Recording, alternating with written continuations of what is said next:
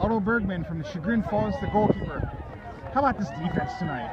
Oh, it was incredible. I owe it to all my guys. They were just giving me shots I could gobble up. I truly think it was them. They were all just giving me the outside shots. I owe it to them. They might think otherwise, because as soon as this was over, everybody charged you. So what was that like?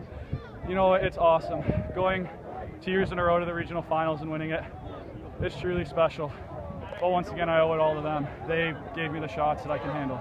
If someone would have told you before the game that you're going to hold them 22 minutes without a goal, I would have said you're crazy. I respected US a lot.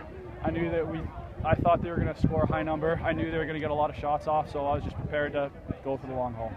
What are the thoughts now that you're headed to the state final four? What can this team do? I think we could go really far, but then again, we only look one game ahead. We're looking towards the next game. That's it.